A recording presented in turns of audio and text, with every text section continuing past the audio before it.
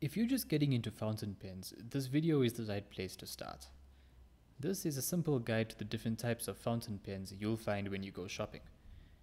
Refillable, self-contained fountain pens come in two basic varieties, cartridge and ink tank pens. A cartridge pen is loaded with a disposable cartridge of ink.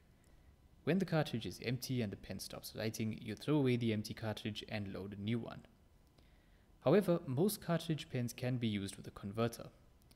A converter fits into the same space as a cartridge but has a built-in mechanism to allow it to be filled from a bottle of ink. This means you don't have to keep buying disposable cartridges and you can use whatever inks you like with your pen. If you can't find a converter for your pen, it's usually possible to fill a disposable cartridge using a syringe. Obviously, when changing colors, this is far less convenient than having a proper converter. Ink tank pens have a built-in chamber for storing ink. Usually, twisting a certain part of the pen operates a plunger which draws ink from a bottle through the nib. Whichever type of fountain pen you have, be sure to use ink which is water-based, or your pen's feed system will likely get damaged. When changing your pen's ink to a different color, make sure to flush your pen's nib, feed, and converter or ink tank using lukewarm water.